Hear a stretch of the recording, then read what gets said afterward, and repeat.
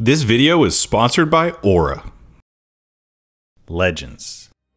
The players that are remembered long after their playing days end, and indeed long after they too pass. The players that live on in mythology and reverence, that have influenced the game we see today. They are players who have set records, won championships, and captured our attention, etching their legacies into the foundations of this game. A legend is special, not simply because their talent set them apart, but because their stories transcend the individual. In fact, to me, that is what a legend is. A remarkable player who tells a story that enthralls us. So today, I'd like to talk about the legend of Damian Lillard.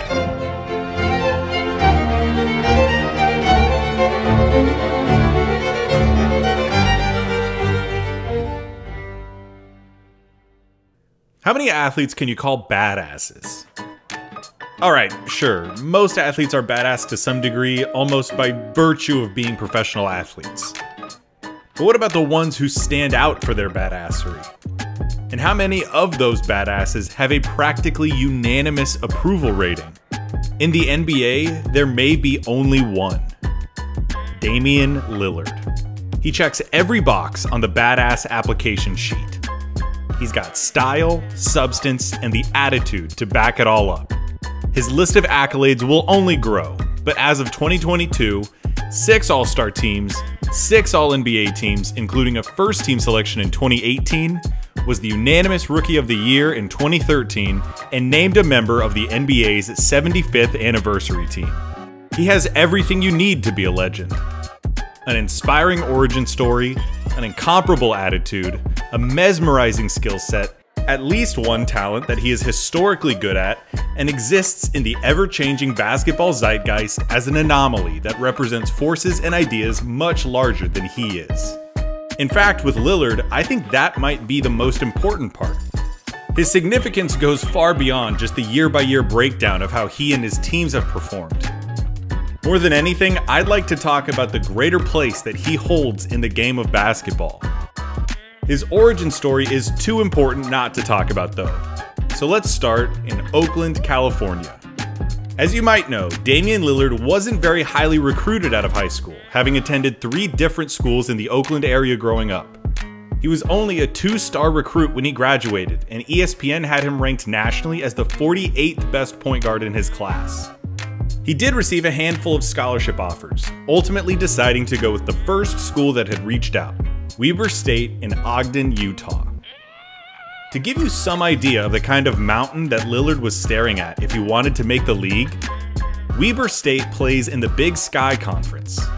Since 1995, there had been only 2 players drafted into the NBA from the entire Big Sky Conference. These were not the telltale signs of a future legend. He wasn't going to be able to be a one-and-done player. He would have to spend years in college. He made the most of his opportunities in his freshman and sophomore years, winning Conference Player of the Year and making first-team All-Conference both years. But early in his junior season, he suffered a foot injury and was forced to redshirt the rest of the year. When he hurt his foot, he had emerged as an impressive mid-major prospect, the kind of guy that alumni would bring up years down the road. When he returned the following season, he had become the best point guard in college basketball. That was the season when Lillard took the leap. He led the country in scoring for most of the season, and at season's end was named the Big Sky Player of the Year for the 3rd time and a 3rd-team All-American. He hadn't just scaled the mountain. He wasn't just projected to make the league. He had destroyed the mountain. He was the top-rated point guard in the draft. On draft night, Lillard was taken with the 6th overall pick by the Portland Trail Blazers. It had all paid off. He'd made it into the highest league of professional basketball, but in some ways, he found himself back at square one. Yeah, he'd made the league, but no one knew who the hell he was. Big Sky? Weber State? He had to nurture the chip on his shoulder to prove himself all over again. It was Lillard versus the world. So So he decided to wear something that would pay respect to the people who had believed in him at every step of his journey, from Oakland, Ogden, and now in Oregon. The letter O. Not zero, O. He rewarded those who had placed their faith in him with one of the stellar rookie campaigns of all time, becoming one of 5 players to be the unanimous Rookie of the Year. Even then, everyone knew that Lillard was the real deal. Since then, he has only done more of the same, playing with the same chip on his shoulder and showing the same loyalty to the places that made him who he is. He's developed into a perennial all-star and all-NBA player when healthy, one of the best shooters in the league, a devastating pick-and-roll player, a capable playmaker with an Iversonian willingness to do whatever it takes. On top of all of it, he is one of the celebrated leaders in sports today. He's on the short list of guys you would want to have leading your franchise. We're talking about a Steph and Duncan level of culture guy. ESPN's Kevin Arnovitz profiled Lillard, telling the story of how, on a voluntary workout day, Lillard got a call from Luis Montero, the team's rookie 14th man, who needed a ride to the gym. Lillard doesn't call him a ride, he gives him a ride and stays the entire workout. After the workout, he doesn't take Montero home. He takes him to ATELLER, giving the young Dominican a full fashion course. How to combine jackets of different colors, pants of different materials, and shoes of different styles to create multiple outfits with the same basic pieces. All told, the two spent nearly the entire day together, on a day when Lillard could have just stayed home. The craziest thing, the story didn't surprise anyone in the Portland organization. In response to hearing that such behavior was rare from a superstar of his caliber, Lillard just responded, "I don't know what other people do." But you know what some people do? They steal. In 2020, 49 million Americans were victims of identity theft, and it ended up costing them a combined $56 billion. 37 billion records got hacked in 2020 alone from major social media sites, national grocery store chains, cryptocurrency exchanges, pharmacies, and phone and internet providers. This isn't happening just to people who fall for phishing scams or use bad passwords, which means that unless you want to give up the internet, preventing your personal information from leaking could be completely out of your control. That's why I'm excited to partner with Aura, who is sponsoring this video. Aura's app has a ton of features to help keep you and your information safe. Aura's app uses AI and machine learning to protect your identity online. You tell Aura what email addresses, account numbers, and phone numbers you want monitored, and their algorithms scour the dark web, data brokers, and public records to alert you to any criminal activity fast. It can also automatically request information in data brokers to remove your data from their lists. Aura's app also features a VPN that encrypts your browsing history and allows you to stay anonymous online. And their antivirus software will block malware and viruses before they infect your devices. And that's not to mention Aura's password manager, which I couldn't recommend more. Someone becomes a victim of identity fraud every 14 seconds. Don't be the next one. Let Aura do the hard work of protecting your identity. Try Aura for free for 2 weeks and see if your personal identifiable information has leaked to the dark web, and experience all-in-one online security. Start your free trial at aura.com/Clayton Crowley. That's aura.com/Clayton Crowley. Not once has he ever questioned a coach's decision, put blame on anyone else, criticized the front office, or given anything less than his maximum effort at every available opportunity.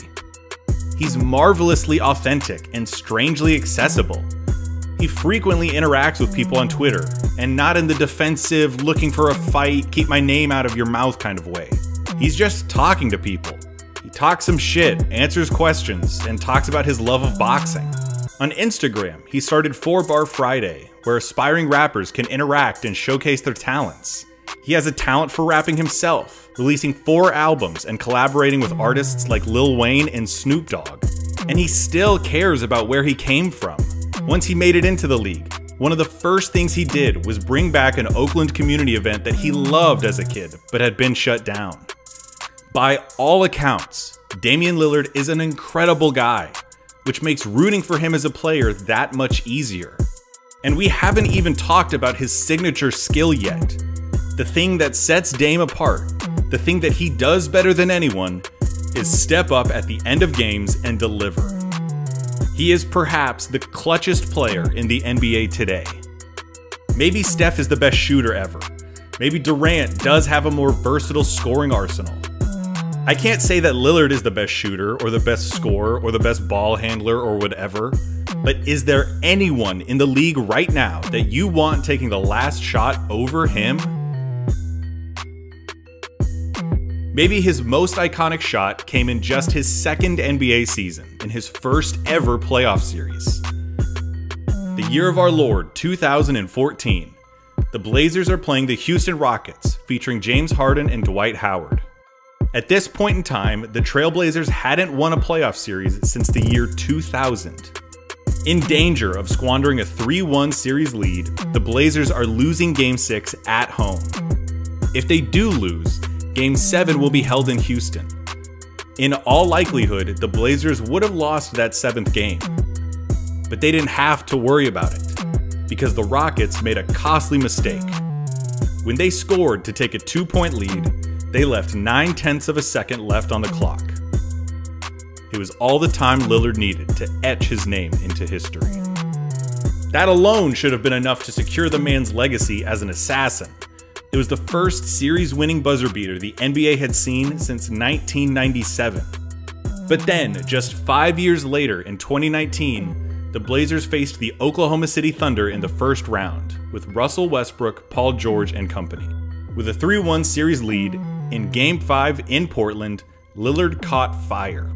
A franchise record 10 made threes and 50 points.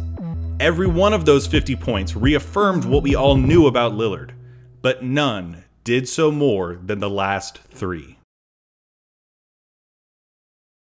I mean, come on. Who does that? The pure audacity of pulling up from just inside half court to nail another series-winning 3-pointer? Badass, dude. There have been 9 series-winning buzzer beaters in NBA playoff history. Damian Lillard has 2 of them. And he doesn't just make the shots at the end of games either. More often than not, Damian Lillard is going to show up and show out when his team needs him most. He is totally, completely, unwaveringly up to the challenge. In 2016, he helped carry a team with the lowest payroll in the league and a projected win total of 26 games to 44 wins in the second round of the playoffs.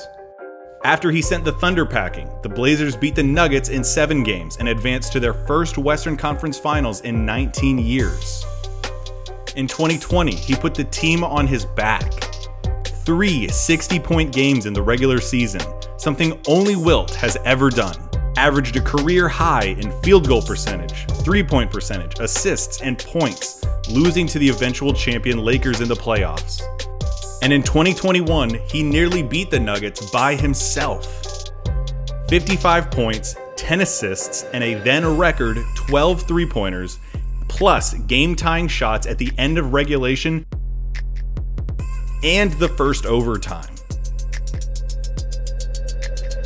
They ended up losing 140 to 147 in double OT, but you can literally see Austin Rivers thank the Lord when Dame finally missed. It's just what he does. It's the same stuff that all the great clutch players did. In the big moments, at the end of games, when their team needs to score, and everyone knows the ball is going to them, they still find a way. But for Lillard, it isn't enough, to win a title at least. He's had all the heroics, made all the biggest shots, proven he's capable of leading a team for nearly a decade, but he still hasn't won a championship or appeared in the finals. As of June 2022, Lillard hasn't had an all-star teammate since LaMarcus Aldridge in 2015. That's 7 straight years of no all-star, no all-NBA teammates. Which brings us to the weirdest thing about Lillard, and a thing that is weird that it's weird. He is insanely loyal. Of course, the hardest thing about making a video about a player who's still playing is that I can't date myself too hard. I have to leave some kind of wiggle room for things to change, even in the near future. I've been bit by that before. But ever since Damian Lillard became a Portland Trailblazer, he has been unerringly loyal to the franchise and the city of Portland. How many superstars can say that? Sure, it's not like Lillard is unique for being a good teammate and leader, but remember, he isn't doing all of this for a championship favorite like the Bucks or the Warriors. He's loyal to the Blazers, a team that hasn't won a championship since 1977 and who hasn't appeared in a finals in 30 years. Lillard is so special in part because he's this perfect little microcosm of a player bucking all of the trends of the modern NBA. Over the last 10 to 15 years, player movement has been happening constantly. The idea of a superstar staying in a situation that provides them no real avenue for a championship for so long, purely out of loyalty, is kind of absurd. The only guys in the league who have been on the same team for longer are Clay, Steph, and Udonis Haslem, and those are all guys who have won multiple championships with the teams that drafted them. Which is why some people accuse Lillard of being loyal to a fault, that he should leave town, demand a trade to a true contender, and try to capitalize on his talents while he's still capable. Isn't that a little bit wild to you? For the longest time, it was a given that the best players in the league would stay on the same team. When LeBron left for Miami, the world came down on him for being soft and for not having what it takes to be a winner. And now, I wouldn't be surprised if there's someone out there who thinks that Lillard is soft and complacent, that he doesn't have what it takes to be a winner, because he doesn't want it bad enough. I mean, let's be honest. Lillard gets to be the guy, put down roots, raise a family, get paid, have his talents recognized, and live by any metric a blessed existence. What's wrong with that? It begs the question that I find myself running into more and more as I make these videos. What do we want? Should he leave a place that by all indications he has fallen in love with? And go to a team where he might be the second or third best player, all so he can try to win a championship that would validate his career in other people's minds? And what would that ring even matter? What do we value more, a chased ring or loyalty? He turns this whole rings culture on its head. In the discourse of sports, and especially basketball, an incredible amount of value is placed on championships. That makes sense. It's literally supposed to be the entire incentive and purpose of the sport. But when we compare and evaluate greatness and history, we sometimes act like there's a linear relationship between greatness and championships won. The more rings, the better the player. And that's been the burden that guys like Stockton, Malone, Barkley, and Reggie have had to carry for years. Great players who are remembered as the greats who didn't win. It's the first thing out of everyone's mouth when dissecting their legacies. It's enough of a stigma that tons of great players, like Malone, Barkley, Gary Payton, Clyde Drexler, and Jason Kidd, all chased a ring in their twilight years, trying to escape the eternal sentence of ringlessness. For GP, Kidd, and Drexler, it worked. They finished their careers having won an NBA championship, all with varying degrees of contribution. But what does it really even mean? Do we think of Dwight Howard any differently since he won a title in 2020? Does it mean anywhere near as much as it would have if he had won in 2009? This is the great thing about Lillard. His loyalty and authenticity have me questioning the entire worth of a championship. Of course, those rings don't mean as much. Sure, they keep the players off of the list, but it doesn't really move them around in the hierarchy. There's context to all of this. There's a lot more that goes into a championship than just an extra line on your Wikipedia page. And that is what it seems like Lillard is all about. He has acknowledged the bet he's making. He knows it might not pay off. And yet, he is still willing to take the risk. He talks about leaving as selling out. He's said that he wants nothing more than to win a championship, but is quick to point out that he wants nothing more than to win a championship for Portland. When talking about his dream of a championship, he references Dirk Nowitzki's historic tear through the playoffs, culminating in Dallas's first championship in 2011. Dirk's 13th season at the age of 32. Lillard wants that. It would mean the same thing for him as it did for Dirk. Sure, it would validate his career as an all-time great, but it's so much more personal than that. It would make him a folk hero. His dream is of a championship parade that drives through the streets that embraced him, past the places that he's come to love. And if he ends up on the list because he wanted it both ways, he's at peace with that. With all of that being said, this video could very well get outdated soon. There have been trade rumors around Lillard for the past few years. The team recently traded CJ McCollum, easily the best teammate Lillard's had in recent years, with the hopes of jump-starting a new look. He's said that he's happy to stay and see the process through, but maybe he does go to a contender, and maybe he becomes a key piece on a championship-winning team. Maybe at some point, he tries to pick one up on the way out. Maybe he stays in Portland and never wins one. And maybe he manages to win what would be one of the most satisfying, hard-earned, well-deserved championships in league history. I can't predict the future, so I can only go with what we know. What we know already is that he's an all-time great, one of the best big game performers, one of the best big-time shot makers the game has ever seen, consistently delivers in a fashion that leaves you with few thoughts other than an appreciation for what a bad motherfucker he is. And he doesn't need a ring to prove that. Even if his loyalty costs him a championship, I refuse to believe that he will be brought up as a cautionary tale for future generations. If anything, it might stand out as a badge of honor. In the era of player movement and super teams, Damian Lillard has stood defiant. In one of the most competitive eras for guards in league history, the two-star recruit from the Big Sky Conference stands out. Damian Lillard isn't playing our game. He's playing his. Relentlessly, refreshingly, authentically him. And in that way, you really can't lose. How badass is that?